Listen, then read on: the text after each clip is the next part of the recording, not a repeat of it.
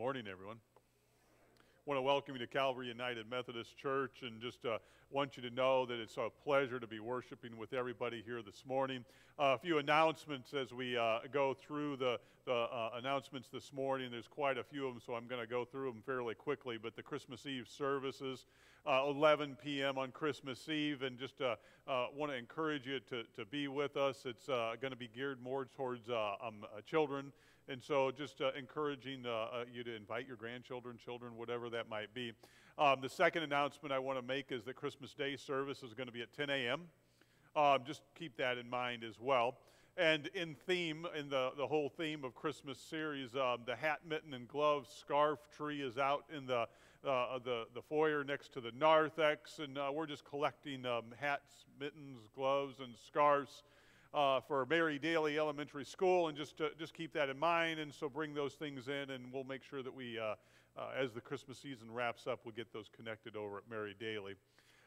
The other announcement that we want to make is that the 2023 offering envelopes are available in the narthex. Feel free to pick those up on your way out, and just to let you know that they're there. And if there's someone that you know would like to have theirs, just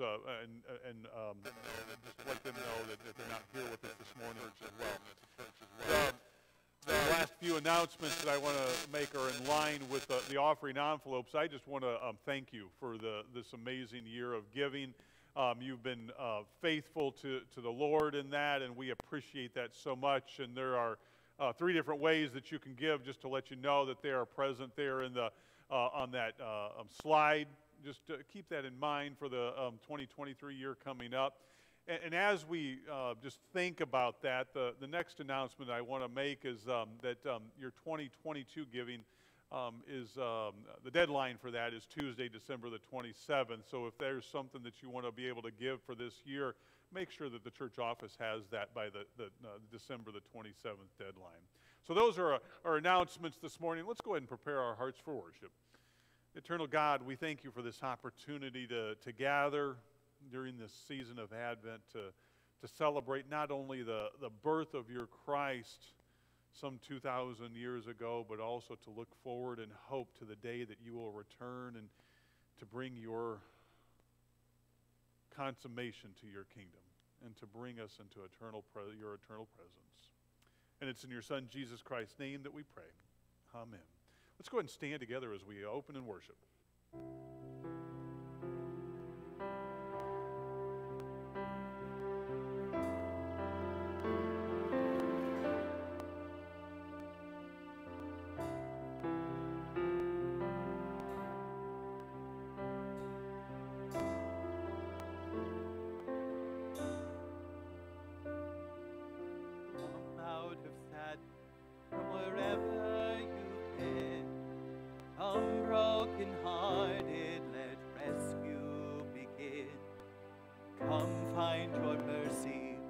Sinner, come kneel.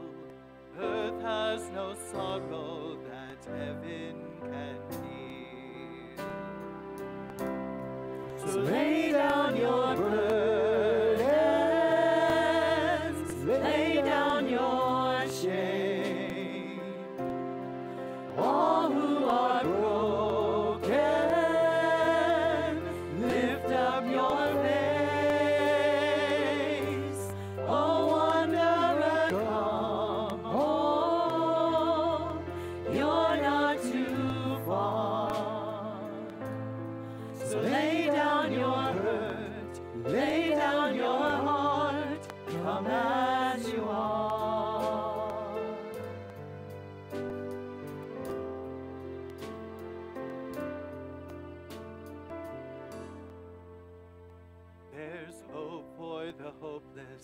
And all those who've strayed, come sit at the table, come taste the grace. There's rest for the weary, rest that endures. Earth has no sorrow that heaven can cure. So lay down your burdens, lay down your shame. All who are broken, lift up your head.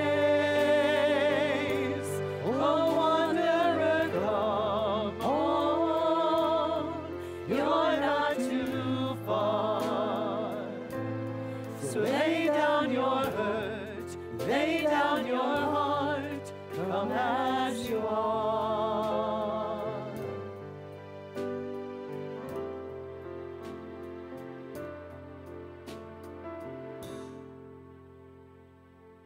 There's joy in the morning, O sinner, be still. Earth has no sorrow that heaven can feel. Earth has no sorrow that heaven can feel. So lay down your burdens, lay down your shame. All who are broken, lift up your face. Oh, wanderer, come home.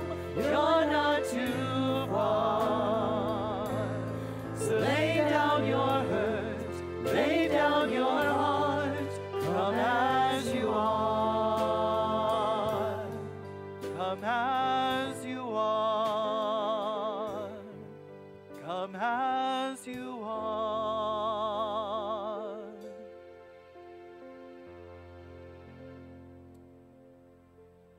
In this season of joy, we are reminded that Christ was born for all of us. But there are those who don't believe that. They've been beaten down by the world so much that they don't think they're worthy. So it is up to us to show by our love through our actions. Let them know that they can come as they are.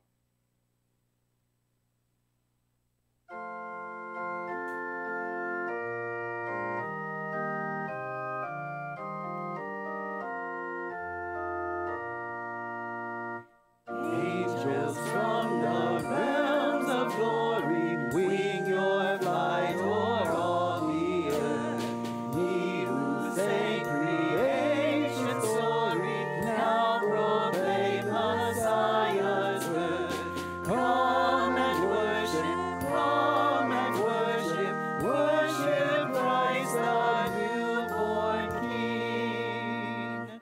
Shepherds in the field abiding, watching o'er your flocks by night. God with us is now residing, yonder shines the infant light. Come and worship,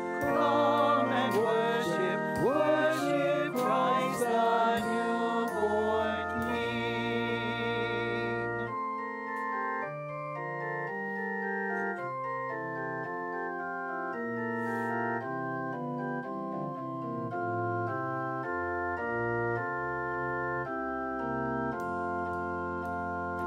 Angels we have heard on high, sweetly singing o'er the plains, and the mountains in reply, echoing their joyous strains.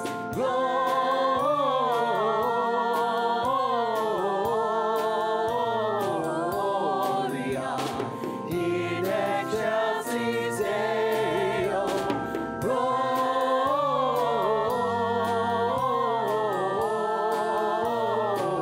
Gloria in excelsis Deo. Come to Bethlehem and see Christ whose birth the angels sing. Come adore on bended knee Christ the Lord, the newborn King. Gloria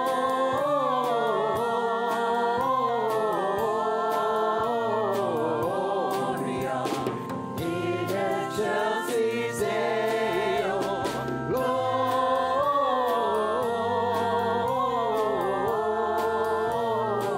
Gloria in excelsis Deo.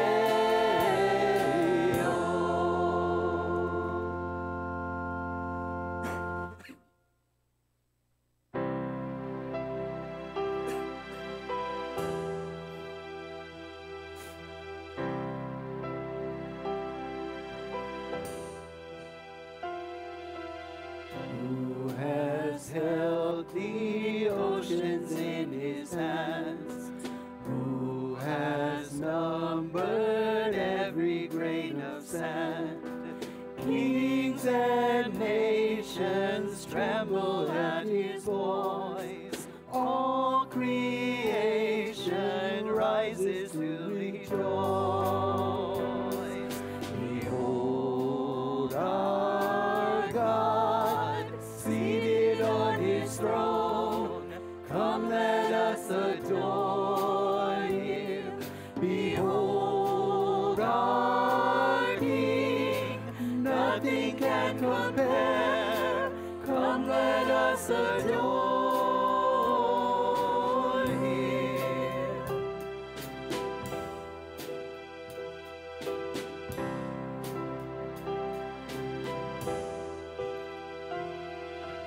Who has given counsel to the Lord? Who can question any of his words? Who can teach the one who knows all things? Who can fathom all his wondrous deeds? Behold our God, seated on his throne. Come, let us adore him. Behold our King, nothing can compare. Come, let us adore him.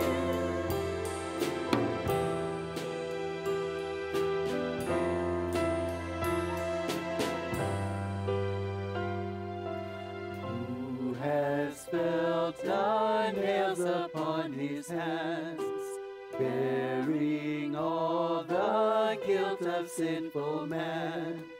God eternal, humble to the grave, Jesus Savior, risen now to reign.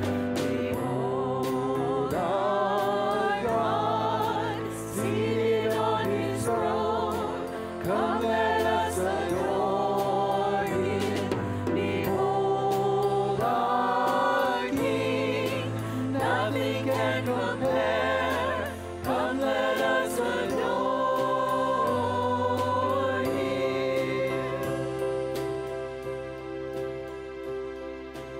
You will reign forever. You will reign forever. You will reign forever. You will reign forever. You will reign forever. You will reign forever. You will reign forever. You will reign forever. Behold our God, seated on his throne. Come, let us adore him. Behold our King, nothing can compare. Come, let us adore. Behold our God, seated on his throne. Come, let us adore him. Behold our King, nothing can compare. Come, let us adore him. Won't you please be seated?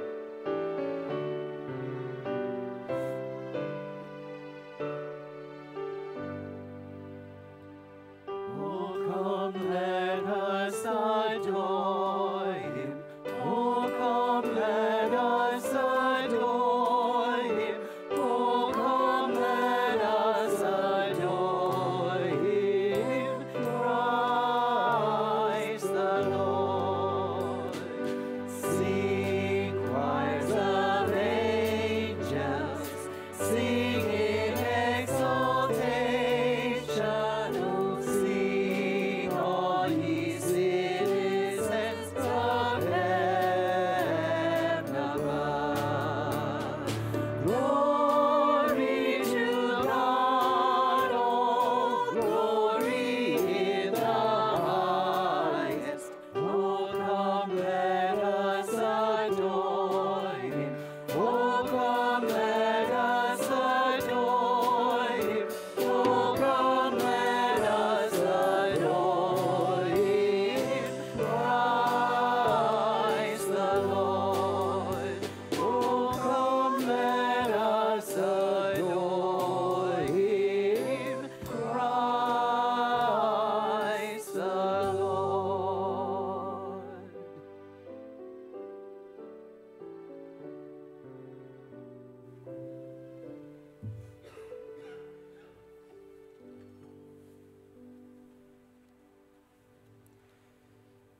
The wilderness and the dry land shall be glad.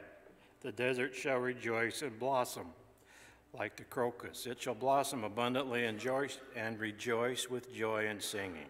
A highway shall be there, and it shall be called the Holy Way. The unclean shall not travel on it, but it shall be God's people. No traveler, not even fool, shall go astray. And the ransomed of the Lord shall return and come to Zion with singing. Everlasting joy shall be upon their heads. They shall obtain joy and gladness, and sorrow and sighing shall flee away. The prophet Isaiah tells us about the joy of ascending to God's house. The prophet tells us to imagine being set free, being unburdened, being released to live, to fully live in the grace and the wonder of life itself, surrounded by those who love us like no one else. And then he tells us that the journey to get there is just as much a joy. The psalmist says, happy are those whose help is the God of Jacob, whose hope is in the Lord, who made heaven and earth, who keeps faith, who executes justice, gives food, sets prisoners free, open eyes, lifts up, watches over, uphold. The Lord will reign forever. Your Lord, O Zion, for all generations. Praise the Lord. We light these candles, the candle of joyous hope,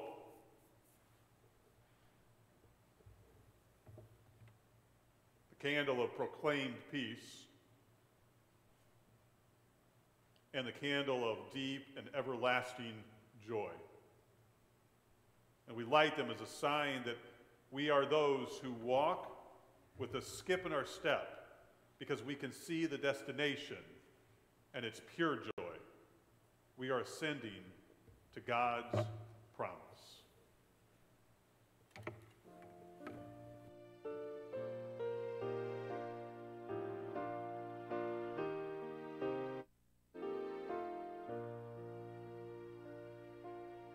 It came upon a midnight clear, that glorious song of old, of angels bending near the earth to touch their hearts of gold.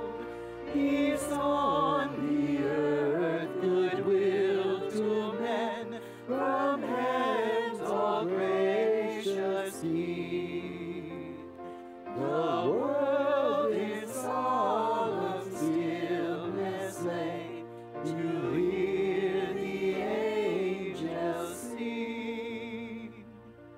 For lo, the days are hastening on, by prophets seen of old, when with the ever-circling years shall come the time foretold, when peace shall over all the earth its ancient splendors gleam, and the whole world send back the song which now the angels sing.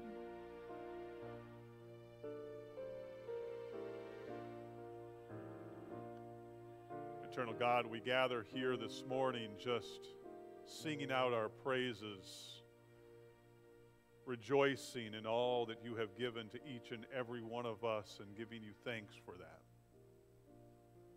And in the midst of this joyous song, in the midst of this amazing journey that we are on, this truly perfect highway that you have provided us to holiness, we're also faced with the fact that we are walking a journey that is also fraught with struggles. I know that each and every one of us has something on our mind. Maybe it's a situation that we ourselves are facing. And so we just pause for a moment to lift up those concerns. Maybe it's a physical concern,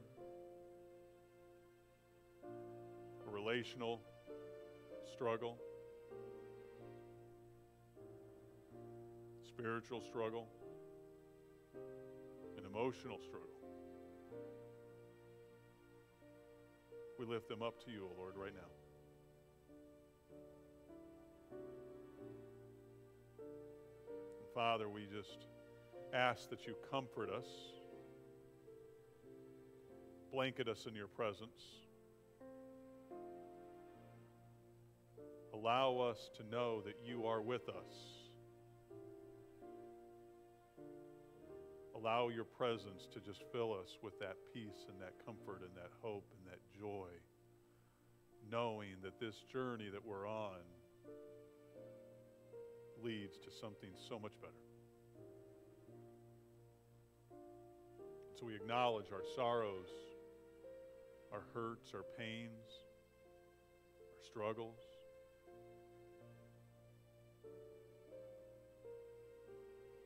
As we travel your highway in this wilderness that we are in. And so, Father, we also acknowledge your Son, Jesus Christ, and the joy that he brought in his incarnation to a world who also was struggling in so many different ways, yet so much like what we are today. We thank you for his birth. We give you praise for his birth, and we sing out in joyous exaltation, knowing that this world that we struggle with isn't our home. We thank you for his presence among us and the presence that he had with those disciples, teaching them so many different things. And Father, we just pray just as he taught us to pray so many thousands of years ago, saying, Our Father, who art in heaven, hallowed be thy name. Thy kingdom come, thy will be done, on earth as it is in heaven. Give us this day our daily bread, and forgive us our trespasses, as we forgive those who trespass against us. And lead us not into temptation, but deliver us from evil. For thine is the kingdom, and the power, and the glory forever. Amen.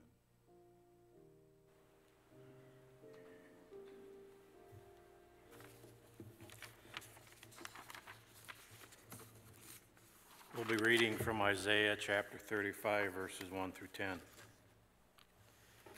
The desert and the parched land will be glad. The wilderness will rejoice and blossom. Like the crocus, it will burst into bloom. It will rejoice greatly and shout for joy. The glory of Lebanon will be given to it, the splendor of Carmel and Sharon. They will see the glory of the Lord, the splendor of our God. Strengthen the feeble hands, steady the knees that give way. Say to those with fearful hearts, be strong, do not fear. Your God will come. He will come with vengeance. With divine retribution, he will come to save you. Then will the eyes of the blind be opened, and the ears of the deaf unstopped. Then will the lame leap like a deer, and the mute tongue shall shout for joy. Water will gush forth in the wilderness, and streams in the desert. The burning sand will become a pool, the thirsty ground bubbling springs.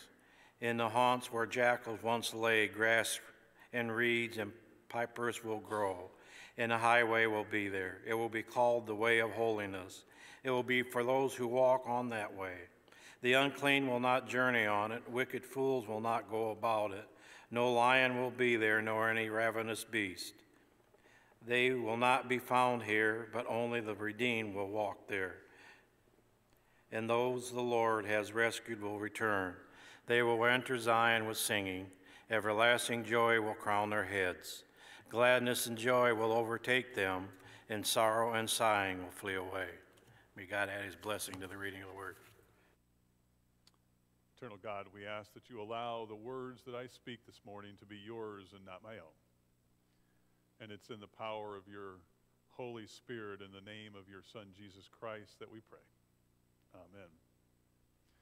Well, it's already the third Sunday of Advent. Did anybody recognize that? I mean, it seems like Thanksgiving is coming and gone, and now we're to the third Sunday of Advent. One more Sunday. It's right around the corner. And historically speaking, this Sunday, this third Sunday of Advent, has been known as Gaudete Sunday, which is marked by the pink or the rose-colored candle on the altar, or on the candelabra that we have up here. And on this Sunday, we're reminded of the news that shall be a great joy to all of the people. The news that God with us is born, our Emmanuel. You see, Gaudete Sunday is Latin for joy, and so we rejoice in the promise that even today, right here in this sanctuary, in your homes, on the street, that God is with us. And there is no greater joy than in knowing that. And so rejoicing is the rhythm of the Lord's highway, even though we continue to travel through, let's call it, the wilderness of life. Among this Sunday's liturgical readings, I'm typically given 4 of them to kind of ponder. Sometimes more, sometimes in a different arrangement, but traditionally one from the Old Testament, then a psalm, and then also a New Testament, and then the gospel reading. This morning we've given you the one from the Old Testament from Isaiah. But there's also a psalm every single Sunday, and this Sunday's is a psalm of joy. It comes from Psalm 146. I'd encourage you to write that down and go read the whole thing. I'm going to give you a couple verses, but I'm going to start with verses 1 and 2. It says, "Praise the Lord, O my soul." It's possible you've heard a song with that in the past. "Praise the Lord, O my soul. I will praise the Lord as long as I live, and I will sing praises to my God all my life long." We're also provided with this beautiful, this familiar text from Isaiah. It's Isaiah 35. We read it from verses 1 through 10. And Isaiah reminds us that the redeemed, that's what he uses, the phrase that he used, the redeemed are traveling the Lord's highway on the way to Zion. And Zion is the hill on which the temple resides, in the city of peace. Now, if you've been with us for several weeks, you'll realize that the city of peace really isn't very peaceful, is it? Now, while the redeemed may not yet be there, they are on the way, and thus the redeemed are a pilgrim people. And they're singing songs of ascent. That's the title of this whole sermon series, as they go up into the presence of God. Now, there is no greater joy than knowing that God with us is with us on his highway as we travel to Zion. So let's claim this gift of joy as the body of Christ, as the redeemed, despite the struggles on this difficult journey. Let's claim this gift of joy even as we pray for those who are hurting this morning. Even as we pray for those who are grieving this morning, let's claim this joy even as we pray for the lost and the alone. Now you may say, why can we be joyful? Well, we can be joyful because our God has promised the redeemed this healing and this wholeness. It's a promise. And he says in verse 8, it will be, it being the highway, it will be the way of holiness. Verse 8, it will be for those who walk on that way. It's a promise. And His promise is why we can sing out. Sing out songs like Joy to the World. We sing them out to the one who dwells with us, who claims us, who heals us, who sends us out into the world. Rejoicing. It's the rhythm of the Lord's highway. And yet, there are moments when we don't feel like rejoicing. So why? Or what? What is it that keeps us from rejoicing as we travel the Lord's highway? What is it? And why is it?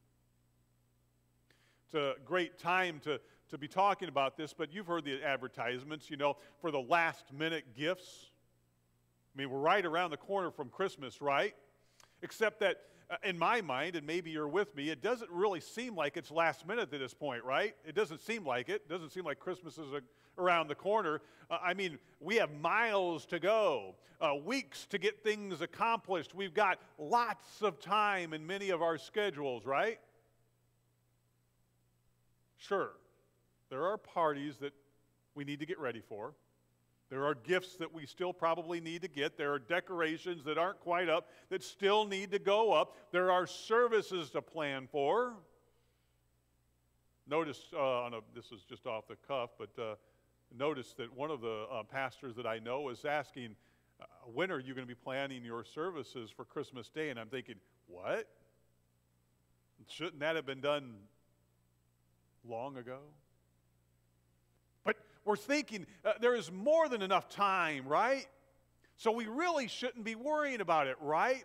However, let me just say this. We are only 2 weeks away from Christmas as of today. The clock is ticking. Decisions need to be made, and questions must be answered. And then there is this whole other piece. Let me say it this way.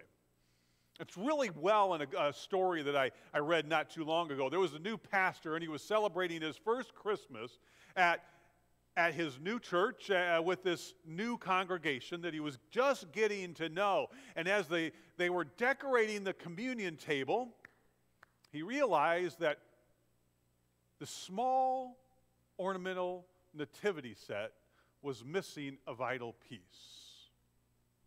A central cast member was missing. More like the central cast member was missing. Let me see if I can get out of my back pocket because it was a little bit bigger than I expected. It was missing. Janine's probably having a heart attack right now saying don't drop it. And so they looked, the congregation looked, the pastor looked, they looked everywhere. They even contacted the previous pastor who said that he kept it in his desk throughout the entire year. So the new pastor looked in the desk, but it wasn't there. And he was struck with panic that in the transition, maybe he had, I'm not going to do it, tossed the central character out. But no.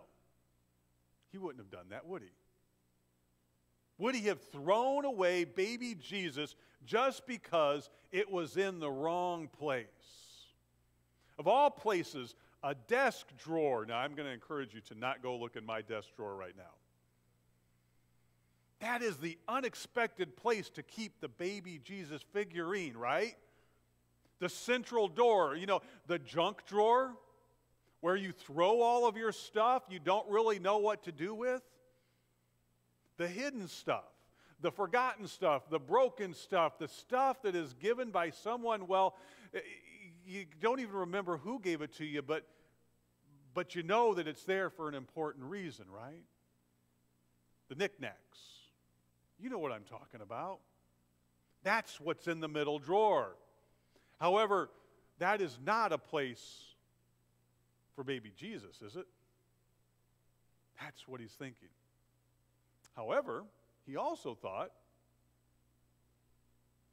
is there anywhere that Jesus does not belong?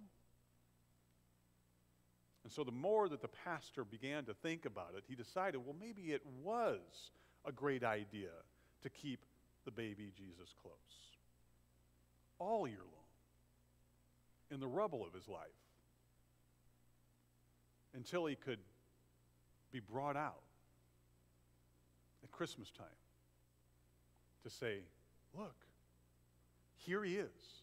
He's been here all along, right alongside the joys, right alongside the heartaches, through the struggles and the accomplishments, right there, somewhat out of sight, but close by, well within reach. Even in the desert, in this place of exile, of uncertainty, Jesus was right there all the time, our Emmanuel. Church, while rejoicing is the rhythm of the Lord's highway, the rhythm of the wilderness, and let's be honest, we all have a wilderness journey, the rhythm of the wilderness is a struggle. It's a struggle for each and every one of us. I've heard the stories. You've heard the stories. And so again, I ask, what keeps you from rejoicing as you are traveling the Lord's highway? What is it? Most scholars talk about three different Isaiahs. And chapter 35 is a transitional chapter between what some call the first Isaiah and the second Isaiah. And first Isaiah is largely about warning, if you read through it, trying to get God's people to see that their present course is leading to disaster. Do you feel that way some days? That the political relationships that they have created will be their undoing. That's what first Isaiah is really about. That their economic policies are unsustainable, that the road that they are on or were on would lead them to destruction. That's what Isaiah was saying in Isaiah, what we know as first Isaiah. And then as you move into second Isaiah, which would happen to be written during the time of Israel's exile, is largely about hope, a promised return. And the writer is looking longingly for home. Maybe you're there as well. And from about chapter 40 on, there is this sense that all is not right with Israel, that all is not right with Judah, that the people aren't where they are supposed to be, then that they weren't who they were supposed to be. It's all wrong. There's this overriding sense of unease. And there is a word that says, it won't always be this way.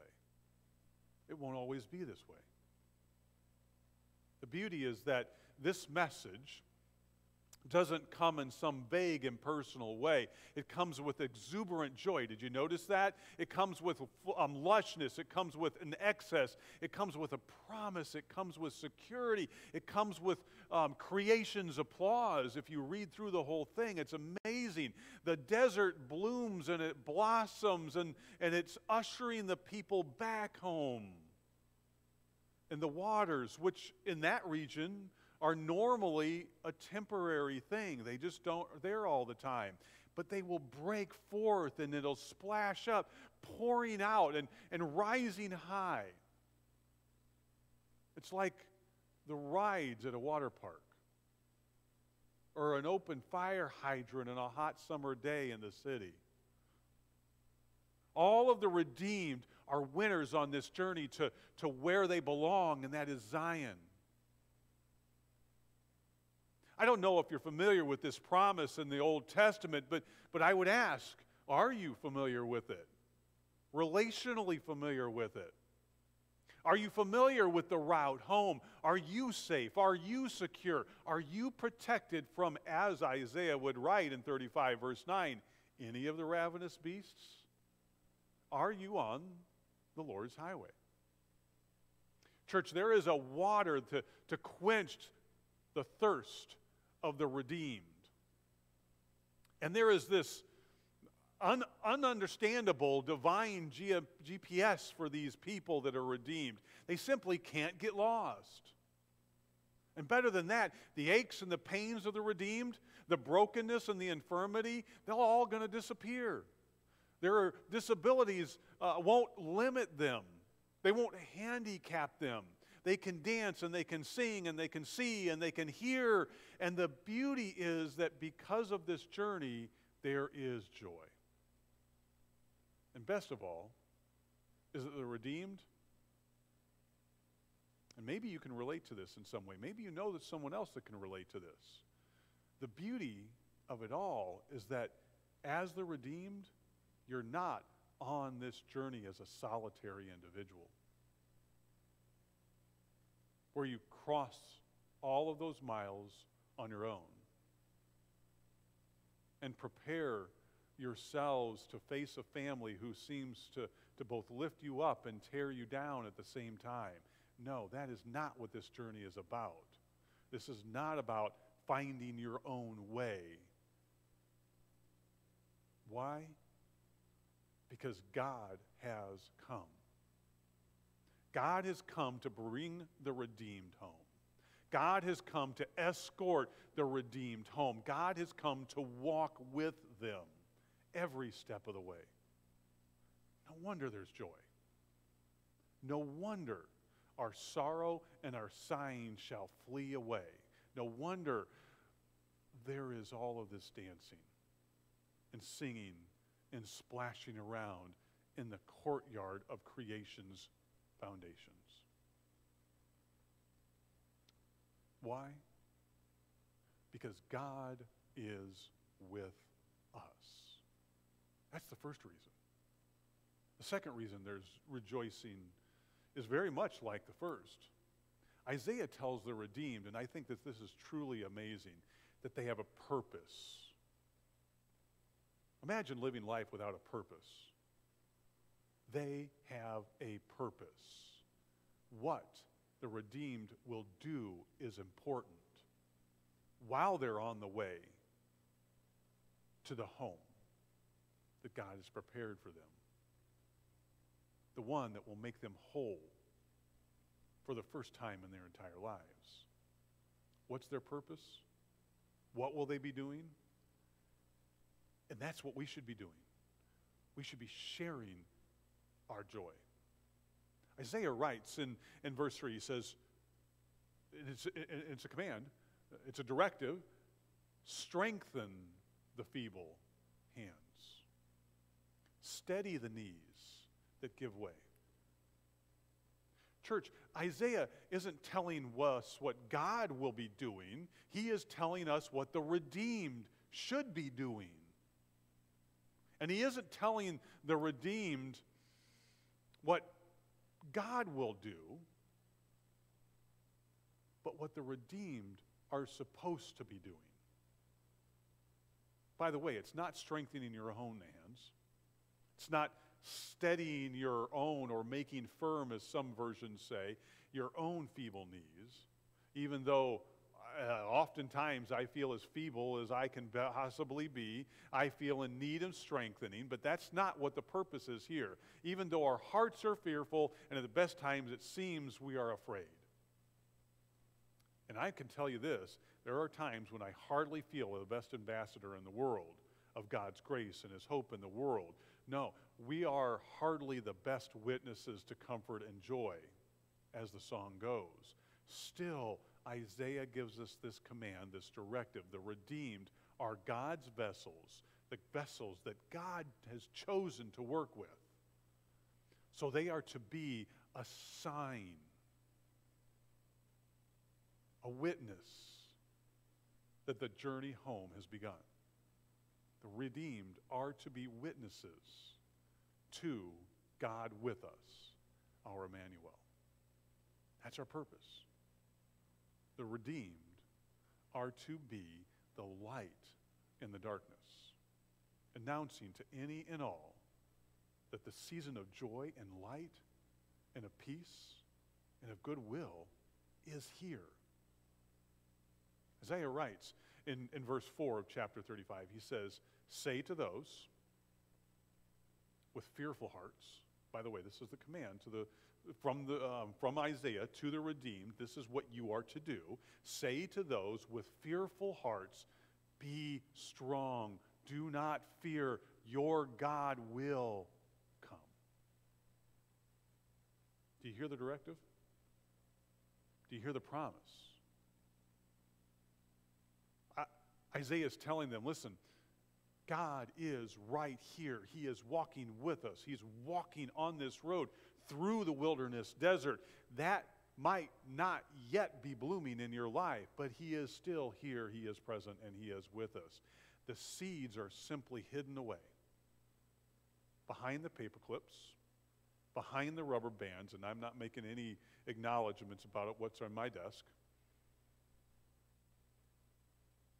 covered up by the stacks of Post-it notes that just you'll never be able to use for all of your life. It's not covered up behind the business cards or behind the note that someone scrawled on the back of a bulletin, reminding of you of who they really think you are. Underneath the drawing that some small child did with your head too big and your hands too swollen to some incredible size, and the bubble coming out of your mouth saying, Jesus loves you? No. Emmanuel, our God, is with us right here everywhere, despite the wilderness that threatens to engulf us as we travel His highway. He's saying to the people, the redeemed, rejoicing is the rhythm of the Lord's highway.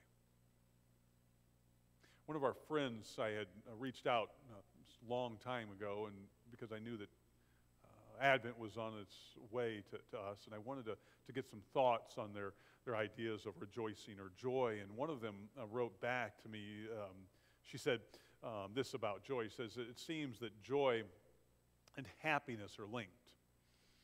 But it seems that joy has a focus on something or someone. And she writes, I think of Hebrews chapter 12, verse 2. Write that down if you want to. I think of Hebrews chapter 12, verse 2. And she says, we keep our eyes fixed on Jesus, the author and perfecter of our faith. He kept his eyes fixed on God and the joy awaiting him after the cross. The joy of redeeming sinful man and doing all of God's required work to reconcile sinful man to God. His joy included a lot of pain and suffering, but still he had joy. And she continues, I am sure he, being Jesus, was frustrated with his disciples and the people's lack of understanding, but he still had joy. And she finishes, she says, to me, joy seems deeper than happiness, longer lasting, but still includes happiness. Rejoicing is the rhythm of the Lord's highway. That is why the redeemed are on this Christmas road, this Advent road, if you will, this desert road of ritual, celebration, this sand dance. Have you ever been down that road where it's really hot and you're walking through the desert and you don't want your feet to touch it? This highway of hope, though. This highway of peace, this highway of joy. Gaudet, the word that's used for this Sunday, which is Latin for joy, is more than just simply joy. It is rejoicing. It is a command. It is an imperative as we walk this road, surrounded by the wilderness of the world that we're in. Why? Because rejoicing is the rhythm of the Lord's highway. I want to finish with this, and it's a part of this psalm, if you will, 146. Rejoicing, or let me start over. Praise the Lord, it says, o'er my soul. I will praise the Lord as long as I live. I will sing praises to God all my life long. And church, that is and should be our directive. That should be our declaration. And the tune continues in Psalm 146 and verse 5, and I think it's really important to hear these words. And it resonates with another more familiar declaration. And it says this, and you'll know where to look. It says, verse 5, blessed are those whose help is in God, the God of Jacob, whose hope is in the Lord their God. Blessed are. While we cannot avoid or forget troubles, what we can do is sing. And we can rejoice as we march down the Lord's highway, as we head toward the promised land, as we journey to the kingdom of God, and as we enter the gates of the city of peace, the eternal city of peace, and on up to Zion, where the temple resides. You see, rejoicing is the rhythm of the Lord's highway. So that, Isaiah 35, verse 5, so that the eyes of the blind, we've got a purpose, the eyes of the blind be opened, and the ears of the deaf unstopped, so that the lame leap like deer, and the mute shout for joy with us. That's what Isaiah writes. This is to be our witness to the grace and the mercy of our Lord and Savior Jesus Christ. Let us pray. Eternal God, we thank you for this opportunity to rejoice. And we ask that you allow us to feel your presence as we rejoice on your highway. And it's in your Son, Jesus Christ's name, that we pray. Amen. Let's go ahead and stand as we close in worship.